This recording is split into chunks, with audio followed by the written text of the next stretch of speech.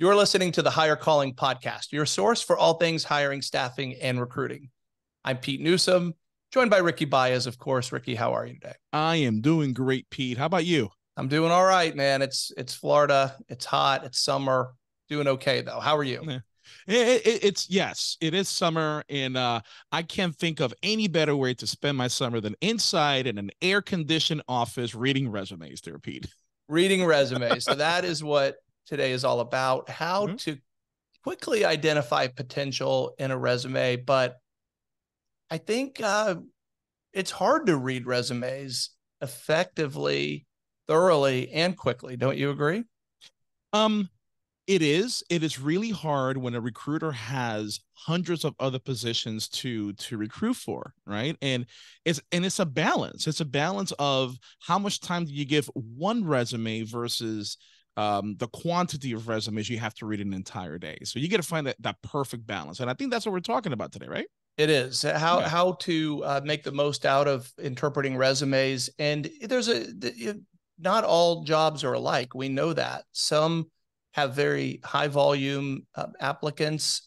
Mm-hmm. I see those on LinkedIn. There's posts that have 1,000 people who apply. Wow. If you're that recruiter, you're going to have a very hard time giving each resume the attention it's probably due. And then there's other jobs that have very few applications, or candidates are hard to come by because the candidate pool is small. So we know that it is nearly impossible. It is impossible to be too general and also accurate in a discussion like this. But let's aim for the middle and talk about most positions, which probably have a fair number of resumes to look through by the recruiter, but also need to be efficient in doing so. You just can't spend a lot of time. You can get lost in resumes. So let's explain that, because I've had conversations with a lot of people who are not in HR who don't understand that concept. They've been in conferences where it says a recruiter has a really small amount of time to scan a resume.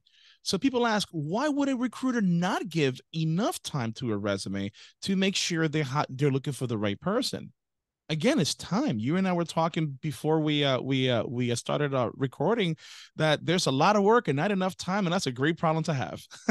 Well, but right? It is a problem, right? Yeah. And if you don't have a solution for it, it remains a problem. And candidates don't necessarily understand the volume that's associated. I mean, of course, they stopped and thought about it and looked at the number of applications. Yeah. What I see candidates becoming frustrated with is unresponsiveness. And it's just not practical for most recruiters, busy recruiters, to dive too deeply, right? And I don't think we want them to. So we want them to not miss great candidates, not miss qualified individuals, but we also don't want them to linger. So let's talk about, well, look, if we were giving advice to candidates right now, I'll say, treat your resume like a magazine that you'd see in the checkout line, or a newspaper, if those things still exist, where you have to grab the reader's attention with the headline and you have to give them a reason to want more. So it's marketing 101. And that's what people probably struggle with as much as anything. That's why the resume writing industry is so prevalent, and which always surprises me, because all these resources are available online, but nonetheless, people need that extra help and certainly want it at times. But you have to toot your own horn. And so that's what we're looking for as a recruiter. When you open a resume, is I need that attention-grabbing headline to make me continue. Otherwise, I'm moving on. I'm grabbing the pack of gum and not picking up the magazine. You just a packet of gum, so English spearmint gum. The one that lasts like 20 seconds. I haven't been chewing gum lately. I don't even know what's on the market. I'm going to go buy one today at 7-Eleven back in the day, but I don't know if that still exists. Awesome. No, look, and Pete, here's the thing. The big question now becomes, all right, what is that headline? What should I put out there to make my resume stand out? And there's no one answer for that, right? Because it really depends on who you are. It depends on what kind of position you are applying for in the culture of the organization, right? If you do your homework or research the organization, who they are, the cultural values, you'll be able to get a good sense of what kind of a resume strategy you're going to put together to really grab their attention. And make no mistake, folks, the candidate that spends the time to research and does the homework for that company, that person is going to have a much better chance to have the resume picked up and get a call back from a recruiter. And so I'm glad you make that point, because if you are a recruiter and trying to determine with very little information at your disposal who to invest more time in, the one that's clearly taken the opportunity and made the effort to customize their resume for your job, and I'll just say it because I have to, even writes a cover letter. We'll move on from that, right? But that's a candidate. If I know nothing else, I know that they've showed a certain level of motivation and interest, and they haven't just clicked blindly going down a long list of job titles. So that's a great thing. If someone has highlighted their experience and tailored it for your job, stop and pay a little closer attention. That's right. Because of the first step in all this is, look, you're trying to do two things. You're trying to rule in the right ones and rule out the bad ones. So we'll talk about red flags a little bit later, but let's find the ones that have relevant experience. And I will say, as someone who's looked at hundreds of thousands, if not millions of resumes at this point, it might be millions, that you don't want to have to figure out what you're looking at, right? I mean, it has to tell a clean, clear, concise story, and it has to jump off the page at me. So first thing I'm looking for is, does this person have relevant experience? And if that jumps out at me, then I'll go to step two. So Pete, I got to tell you, from a former recruiter's perspective, nothing, and this is for all the recruiters out there and also for all the candidates out there looking for a job, to give you a glimpse inside a recruiter's mind. Nothing annoys me more and nothing gets under my skin more than I'm going through a resume and it has absolutely nothing to do with the position that they applied for. Like nothing to do.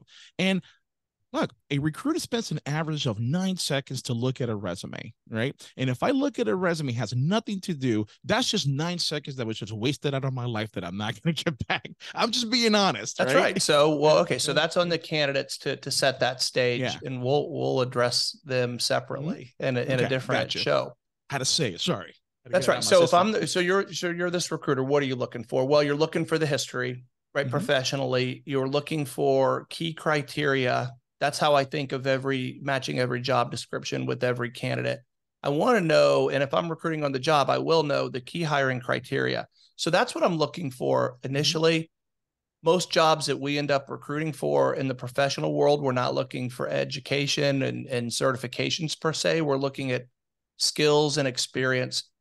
As the way I like to think of it is, what you've done in the past is a really good indication of what you'll be able to do for me in the future. So that's always the lens with which I look at a resume. So I want the skills, I want the work history. That's where I go. What about you? Do you differ? Oh, no. I don't differ. That's why I kind of perked up, because I love what you just said there. You don't just look for certifications and education, although that's important, right? Because all a college degree is, and I'm just going to, just to say it, it's a receipt that you got an education. I'm not looking on whether you got an education or not. I'm looking to see how you're using it. So on a resume as a recruiter, what I look for is examples of what you're doing with that education and certification you got. I want to see tangible examples that I can see as a recruiter that could be valuable to the organization. The recruiter is an expert. They know what the job description is like. So we're looking something to fulfill those needs for that job description. So always put down, well, from the candidate's perspective, always put down how you're using it from a recruiter's perspective. Do not get carried away by the shiny school, right? If you see they graduated from Harvard, you're like, oh my God, I'm going to bring this person in. Well, no, take a deeper look. If they got a humanities degree from Harvard, that's not what Harvard is known for. right? Well, You got to take a if deeper they were a dive Harvard into it, grad, I right? might bring them in anyway. But Got most it. schools, to your point, become increasingly less important as Yeah. as a candidate's career evolves. We all know Yeah. that. Depending on the skill set, the position type, some degrees are going to be more relevant than others. There's many Mm-hmm. professions today where a college degree would have been mandatory in the not so distant That's true. past, Yeah. 20 years ago. I mean, I worked for a large company uh, earlier in my career that would not promote people above a manager level unless they had a master's degree, which I found absurd then. I I get it. find even Yeah. more absurd now. Um, bad choice, bad. That's a bad line to draw in the sand, but nonetheless, Yeah. every organization has the ability to do that because your goal in this is to find the best candidate for that particular job. And as someone's career progresses, as they're able to accomplish and do more for you potentially, Yeah. the degree that they have is probably not going to be the biggest indication of how effective they'll be.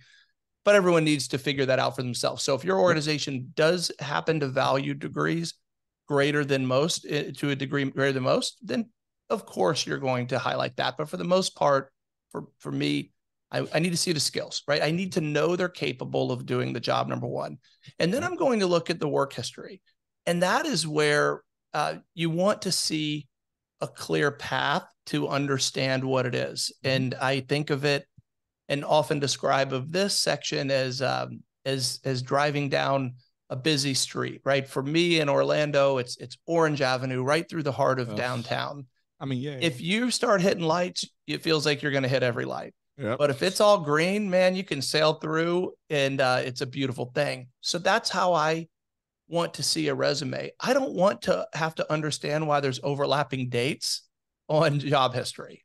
I mean, to me, that is one of the biggest red flags, and something that I've seen more time spent among our recruiters over the years trying to justify, explain, understand. Yeah. It's something that just always jumps off the page at me, and I'm out if I see if I can't follow the career path.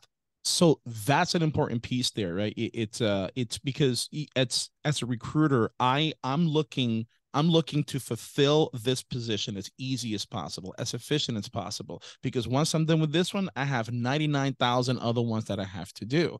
So what I look for as a recruiter is for all the information to be there, readily accessible as quickly as possible, that I can read within 9 seconds and then make a decision from there on forward. So for everybody out there listening, from a candidate's perspective, because I know we're talking about the recruiter's perspective, it's like, what? Hey, I'm looking at both sides of it, man. I got to look at both sides, because you got to understand. Here I am bringing military logic. You got to understand the enemy in order for you to understand the war. Which the candidates most definitely are not. Are not but the go enemy. on.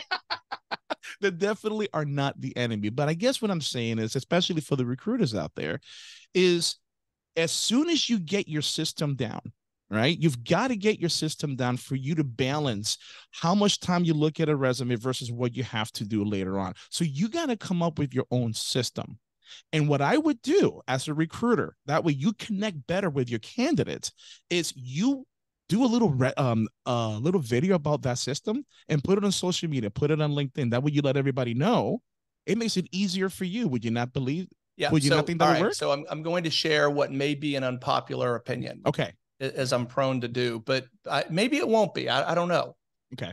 But here's my strong belief that most people are bad at writing resumes. Okay. Why? I would agree with that. Why are they bad? Because they don't do it very often, right? They're not in the business of reading resumes, as we're talking about. They're not in the business of interpreting resumes or deciding whether it's candidate A or candidate B who you're going to move forward in the job. They're good at doing their job, right? They're good as a teacher or a doctor or a software developer or a designer, whatever their role might be, none of which has to do with writing resumes. So recruiters need to acknowledge that in at least internally, and look at resumes. I'll say it again, through that lens, because but that's not what I'm looking for. And so when people go to resume writers, they're looking for something that's, to me, doesn't really make the difference in whether they'll be selected. Now, the resume writers, of course, will share their success stories, but these candidates were probably going to get hired anyway, right? It just so happens to be, I'm sure they don't share their stories of candidates who didn't get hired, but it's not because your resume was great, but you can rule yourself out by having a bad resume. And that's what I'm talking about when I think of conflicting dates on your job. That doesn't take someone who is a great resume writer. That just takes someone whose career makes sense, right? And so if it either tells a good story or a bad one. So don't get hung up on looking for a great resume, or people get upset that there was a typo or bad grammar. You know what? Go talk to the 10 people in your life you're closest to, and depending on who you are, I would venture to guess that their grammar is not excellent. Have them write emails. I bet it's not great. Now, does it show that a candidate takes time to spell check things and to have someone proofread? Of course, you can get into all that, but don't get hung up on things like formatting or phrasing. People generally are not good at that, and we know it. And so I just think we tend to get confused as to what we're actually looking for in a resume at times, which is a bad path to go down.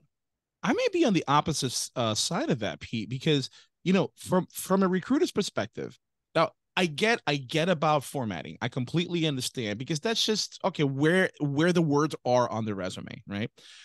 But if I see a grammatical error, if I see a spelling error on a resume, it's a huge red flag for me. And I understand that people hardly write resumes. I completely understand. But this is the one piece of document where they're supposed to be putting their best foot forward. And if this is the level of care that I see in the best foot forward, imagine when they're comfortable at work. Now, the opposite is also true. What I was saying about, actually, you were saying it, that a recruiter would give more time to that person who took the time to craft that personalized resume to the organization. Now, that's a person that when I hire, if they do well, that's a person that I know they've showed me that they're going to take that kind of level of care in anything they do. So the nonverbal cues is just as important as a verbal one. Wouldn't you think? Yeah. I mean, look, it's inexcusable to not use spell check or something like that. What I'm really referring to are just general grammar problems that people will have, or bad phrasing, or like you said, formatting, or the way the headers look.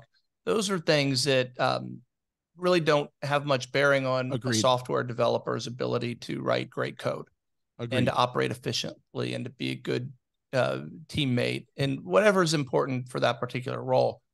But look at their skills, look at their work history, look at longevity. Right? Let's so popular today either. We want to act like that doesn't matter, but here's why it does. Because it shows you've had the ability to deal with challenging times and adversity. When I see a resume of someone who's only worked at all their jobs a very short time, it tells me they haven't had to deal with or successfully deal with too many challenges, because we all get the honeymoon phase, right? Yep. You're in, you're new, right? You get this grace period, you're training, whatever. But when I see people who've consistently left after a year and a half, I think, you haven't really gotten through the muck at all and come out clean on the other side. That's the threshold. A year and a half to you is short? It is short. Okay. Sure. Yeah. Well, I need to see that you've been able to stick it out at some point, right? That's what, because I have to be, it's okay to do this too. If you're okay with someone probably not lasting very long, but again, this is something that when I have to make decisions out of 200 resumes potentially. Yeah. Who do you think I want to go with? Do I want to go with the one who's never worked for a job more than a year and a half? When I've just told you, I think the first year almost is a grace period in many companies, right? Or do I want to see someone that's had a history of success and advancement? Because I'm also looking for that. I want to see that you've succeeded where you were previously. As I said earlier in the show, what you've done in the past is the best indicator of what you'll be able to do for me in the future. That's right. Right. So if what you've done is not accomplished much of significance anywhere you've been, okay, that's what I'm going with, because I don't know anything else about you. Yeah. And I agree with that. I do. You know, it's a, you have, from a recruiter's perspective, you have to take a look at that past experience. But Pete, you know, some people, because you're right, some people are horrible at writing resumes. Not a bad thing. It's just that they haven't had that practice. And then other people could be great at writing. They're just not good at you know, patting themselves on the back. And that's what a resume is. It is a walking, talking, it's magazine cover, exactly how you said, right? So, but here's my thing. From a recruiter's point of view, job hopping today doesn't really strike me as bad as it did 20 years ago. And the reason for that is because I understand, from a recruiter, I understand today's workforce, they're not as attached and loyal to a company like their predecessors have. Would you not agree with that? I do, but it's about showing accomplishment. So it's a good segue into that next thing to look for is data. That is, I want to see tangible evidence that you've been successful in your role. Mm-hmm. If you're a software developer, tell me what you've built. If you're a designer, show me what you've developed or designed. If you're a salesperson, tell me what you've sold. Give me metrics, give me numbers, give me the data that I need to see.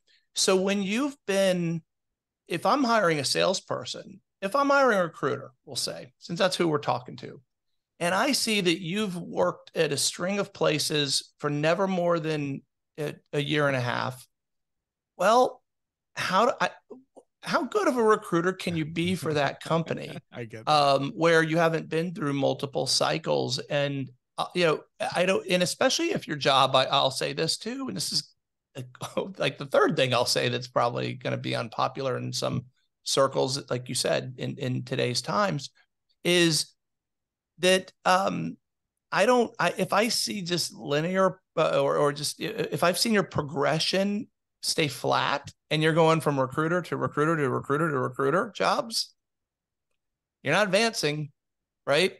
So maybe they don't want to advance. Well, then again, here's what we're talking about. We're talking about a resume being the book cover, the magazine cover that's going to determine whether someone will pick it up to read it. Okay. And if I have 5 resumes that I'm looking at, even though we know we have hundreds, and I have a choice between year and a half job hoppers, or I look at someone who's been at their places, previous employers for 3 years, 5 years, demonstrable progression on their resume. I see metrics, I see awards, I see recognition and accolades. Who are you picking? Who are you picking? I'm with you. I know. Who is everyone going to pick? Yeah. No, so that is the problem with this. And this is more of a societal point, right? And I rolled my eyes at you when you were talking about, you know, here's a message for candidates. Well, it is a message for candidates, but anyone who has to make hiring decisions, is that if you don't know anything else about the person coming in, and you're going to compare what you see to others, you're always going to want to go with the ones who seem to have more longevity and progression in their career. It's just smart. Why would you do anything differently? No, so it's not that I would do anything differently. I'm just looking at the opposite concept as well. So job hopping, yes, if somebody jumps around a lot, that's a red flag. But if somebody stuck around for an organization for 30 years, and that's the only organization they know, wouldn't that limit how they work in different industries? Because all they know is that one company. Sure. They may know their job, but they only know their company's way of performing that job. It would. And so if you see someone who's job hopped a lot, and let's just continue this fictitious year and a half scenario, but I do, it's not that fictitious, right? We see it all the time. That And by the way, those are usually the people giving the most career advice out there, but just on LinkedIn for the record. And I guess they're good at finding jobs, but I think I want people who are good at keeping and Keeping succeeding them. in the Yep. jobs. But if you have to make a decision, do you want someone who can hit the ground running quickly because that's what you're going to interpret from that, or do you say, I don't see any demonstration of success or achievement? That's how I see it. So I'm just going to play the odds. And if I see someone that's been at a company for 30 years, it depends on what I want them to do. Yeah. Do I need that level of deep knowledge and expertise that I'm sure they would come with? Yes. Maybe I'll hire them. Do I need someone to hit the ground running quickly and be agile and flexible? No, probably not. So the situation and the need will dictate how I interpret longevity at a job.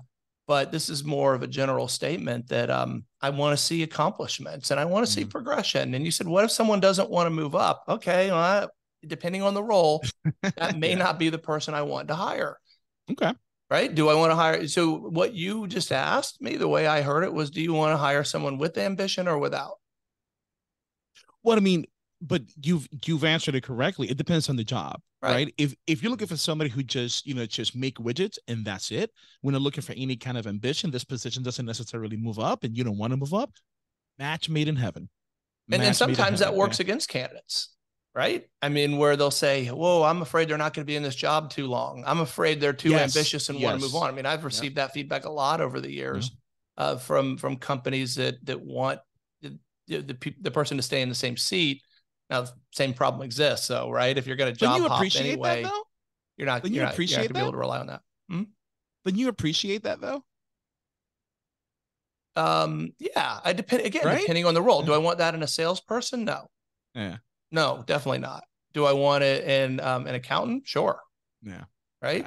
I mean, if that's all I ever want or expect from them, sure. But to your point, every job and situation is unique. It is. And, and yes, so a lot of job hopping within a small amount of time is a red flag. Staying in one company for a long time could be a red flag depending on how you want to do it. What about employment gaps? How do you see those? Again, it's if we're being completely transparent, as we always are, it depends on what I'm comparing it to. Yeah. Is it a small candidate field? Then I'll be more forgiving of all of these things that we're talking about. If it's an abundant pool of candidates, who am I going to go with? The one that's shown consistency? Because you have to either accept or not. And I'm okay if the answer is not. It's not how I would operate and have operated successfully, I'll say, as a recruiter over a long time. But if I don't have anything else to operate on, I'm going to make some assumptions based on what you're showing me on the cover of this book. So if I see a work history that's hard to follow or inconsistent or big gaps, I don't know. Do I have time to stop and address that? You said it earlier, 9 seconds per resume. 9 seconds on average. Yep. So how much of it's getting consumed with understanding why there's a 3-year gap? I mean, right. Well, I mean, here's the thing, right? To me, if that 9 seconds, it's spent on what they write on their summary, right? Here's my skills. Here's what I do, blah, blah, blah. And then I'm like, I'll move on to the next. Sometimes I don't get enough. Or if I'm trying to put too many things together, I'm done with the resume. Well, you can use this analogy. It's analogous to so many things that exist in the world. I was looking for something at the mall last weekend with my wife, looking for a shirt for a very specific purpose.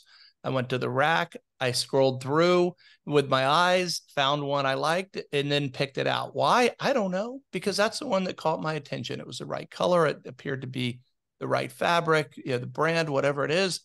Then I go to the next level, right? Here are 3 shirts I'm going to try on, right? It's just like 3 resumes I'm picking out. But that means you didn't pick out every other shirt or every other resume. So why are you picking out those and not others?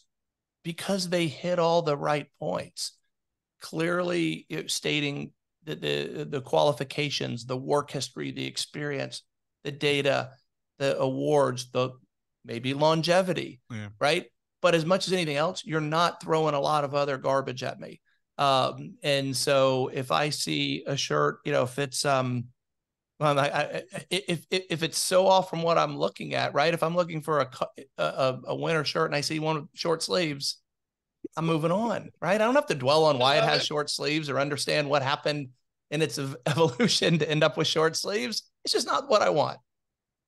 I'm just glad that I'm not the only one who attacks a mall that way. I hate malls, and I think our wives should be on this show with us because my wife goes in with a strategy. She's there for 8 hours. I go into the mall to find what I want, exactly how I look at a resume. Well, I'll scan for 9 seconds. Right. We went. I said, "Hey, I need to go.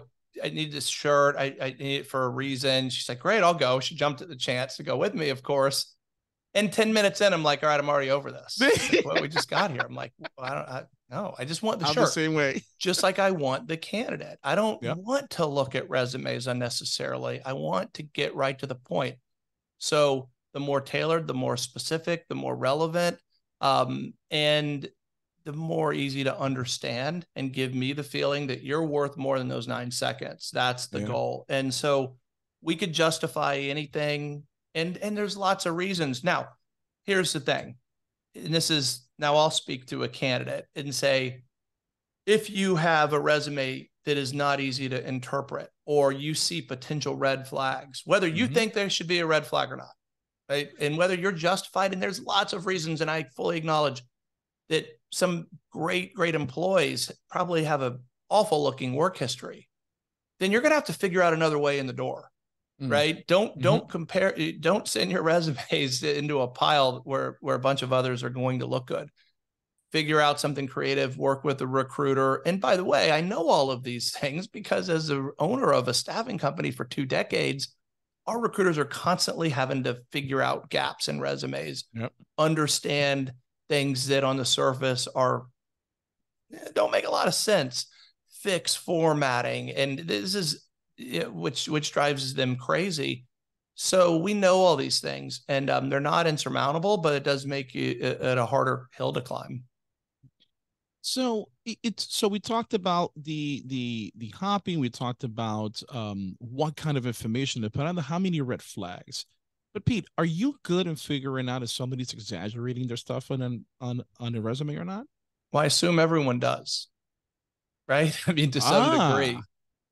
Most will exaggerate. But that's an interesting one. What's your take on that? There's exaggerating, and then there's being dishonest. Are you separating those things?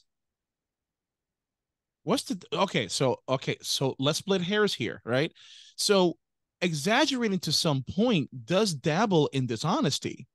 Because if you're exaggerating what you can do, you're painting a false picture to somebody else about your credentials, is it not? Yep, it does. We'll give me an example, though, right? I'm the greatest recruiter in the world. Are we talking a subjective exaggeration, or I filled 1 million positions in a week? Okay, now that's not an exaggeration. That's dishonest. So I think I think it depends. I think that you find those things out. Now, once it's on the resume and you see something extraordinary jump out, because that's what will happen, right? You'll see things that either are potentially too good to be true, or they're amazing and you want to drill deeper, or things that are potential concerns that you need to drill into. So that's on the candidate to defend. And that, I don't know that I can pick those things out just from the resume itself. Without drilling down further into a conversation. This is one of those things that I don't know what I'm looking for, but when I see it, I know it. There you go. Because once I've seen situations that I'm like, whoa, there's no way. And that comes with experience, right? I know how a sales call center works. I know how a government entity works. So a recruiter that comes from there in an environment that, let's say I'm looking for a recruiter, right? I'm a recruiter looking for a recruiter. And then I know they're coming from a government agency. I know that a recruiter at a local government maybe recruits 50 positions a month. and they're telling me I successfully fill 600 positions every month. That's not a red flag. That's a red blanket. Right. Right. And now I'm going to have a conversation. Actually, I'm not going to have a conversation. I'm not, because I know, actually, it depends. I'm thinking out loud here. If it's too exaggerated, I'm not even going to give him a call. But if it's like, wow, this is a little bit more than normal, you've now given me the need or the want to follow up with you. So maybe a little exaggeration is good. Well, I don't know about that. Okay. I All don't right. see that. You think that maybe that it would be more common than it is. Yeah. Um, but I think people are used to having to defend what's on their resume and are Yeah. careful to put things in writing that are blatant untruths. So um, I don't, but I agree with you. If you know, have intimate knowledge of the role and know what a too good to be true looks like, Mm-hmm. right? Filled 600 positions in a week by myself. Okay. I know that's not true. Why would I don't think that's someone you'd screw around with. You don't. I mean, if you do, you ask him to just come to the interview with a bunch of water and say, "Do your magic. Let me see some wine out of this." there you go. So what about reading resumes? I mean, so any other tips that we have that you'd want to offer to someone who how they should approach? I feel like I've given some of mine Yeah. today. That I want to be as efficient as possible and I want to get to the finish line, just like I wanted the shirt. Right, the goal was to get the shirt, the best shirt, and with the littlest effort. And I think that's how every recruiter intends to operate. Whether they do or not is a different question. But everyone wants the best candidate as quickly and efficiently as possible. So how do we get there? So how do we get there? I know this was something that I struggled with when I was a recruiter. And what I struggle with is finding that balance of spending enough time, because I know how much time I put in my resume, right? When I was in college, I knew my professor didn't read my papers. So that's when now as a professor, I read papers. So as a recruiter, I try to give every candidate the most time possible. But at the end of the day, it's almost impossible to do that, because you as a recruiter have a responsibility. You have a job to do to find that candidate every day. That position is empty, it's more money the organization loses, and that's the hat you need to have. So for me, what I like to do, I organize myself. I study that job description like nobody's business, and I mean study it to the point that I almost know it by heart. If you study that job description, you test yourself to know what's in it, you will be a whiz at reading resumes faster to make a determination on whether that candidate should be given an opportunity to interview. But I've seen a lot of recruiters who just jump in, they skim, they spend as much time on the job description as a resume, and that's a mistake. Well, so job descriptions have sort of evolved in a way, I think that have led to that, Mm-hmm. because recruiters know that they often don't accurately represent the true That's hiring true need. too. Yeah. Um, that job descriptions are its own discussion on good and bad. I think to your point, while most people are bad at resume writing, most are bad at job description writing too. So Yeah. they don't have to be. They just no one likes to do it. No, it's a Yeah. bad, no, that's not fun. Let's get past that. Let's just get the candidate. So get the right job description in place. You'll have more accuracy in your applicants and the resumes that you receive. But as a recruiter, I want to understand what the most relevant parts are to that, and then match those up with the resumes that I'm looking for, and to fill the job with as few candidate interviews as possible.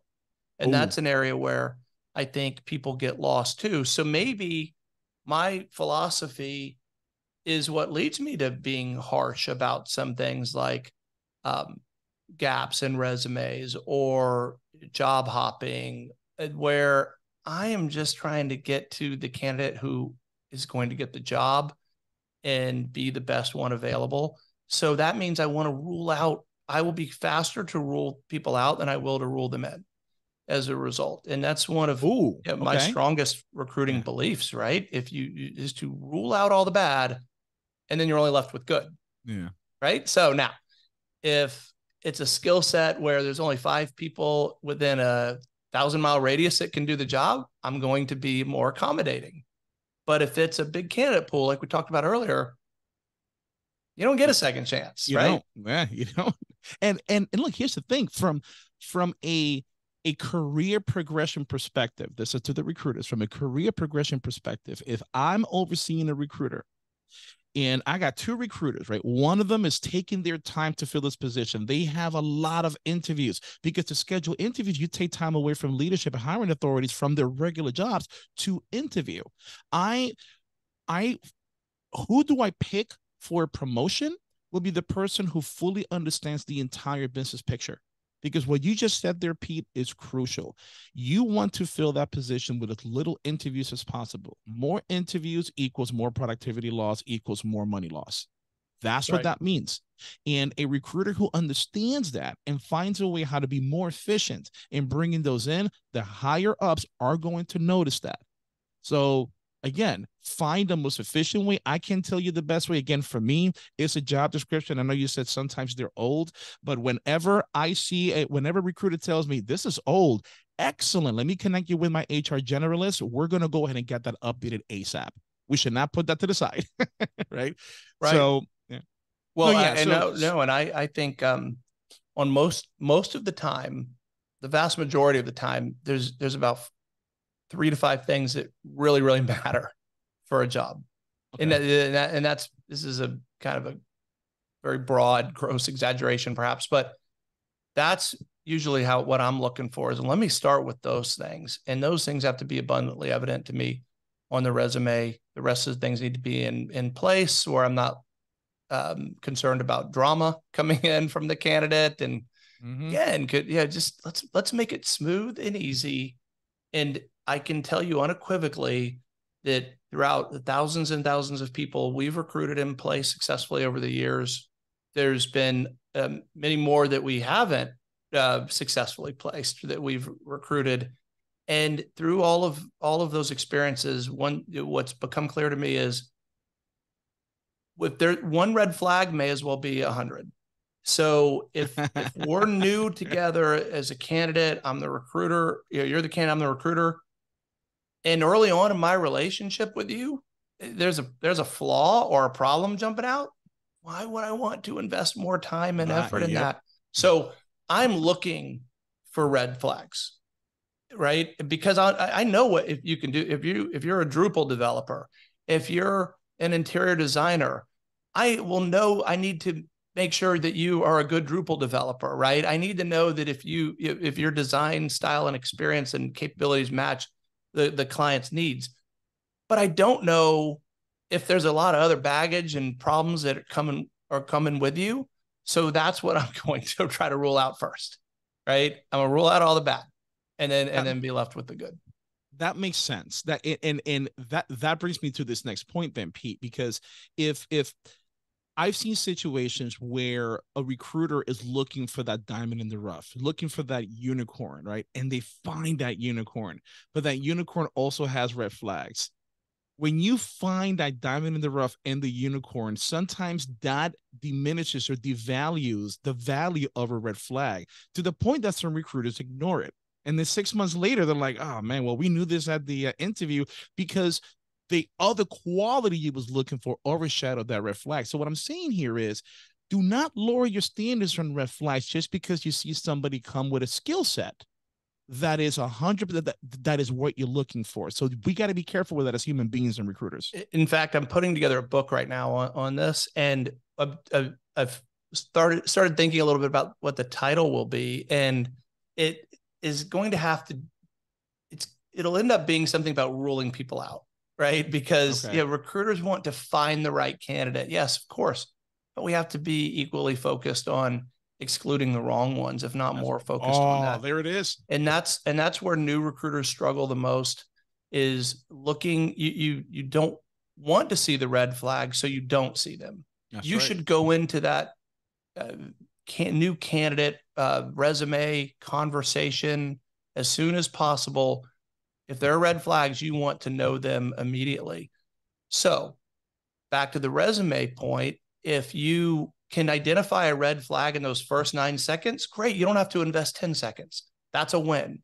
If you don't identify it in those first 9 seconds with the resume and you go deeper, well, hopefully you can identify it before you pick up the phone and schedule a call. If not, then the first conversation, and so on. So what you don't want to do is find out after the person's been hired that there was an oops. This is why they had the gap on the resume. This is why they don't stay anywhere very long. So play the odds, because we have limited time. And the odds indicate that the cleaner and more straightforward a resume is, the better the candidate process is going to go, and they're going to be a better hire. I don't have anything else to add to that, because you're 100% spot on there, Pete. Well, then let's say goodbye. That's not how I meant it. I think that's good. You always get the close. Can I get, is that the last word? Are we going to call it good? Last word. Awesome. Well, this was good. Ricky, thank you so much. Hopefully we've shed some light on resume reading and some things to consider. We love feedback. So hit us up, hirecalling, HIRECALLING at fourcornerresources.com. We love feedback. If you have suggestions or just say you think we're wrong and you want to share why, we'll be happy to address that on the air too. So Ricky, thanks so much. Thank you, sir. You have a good one. You did a great job spelling that, by the way, because I'm like HIR. So yeah, you got it. All right, folks, have a good one. Good night. Have a good rest of the day.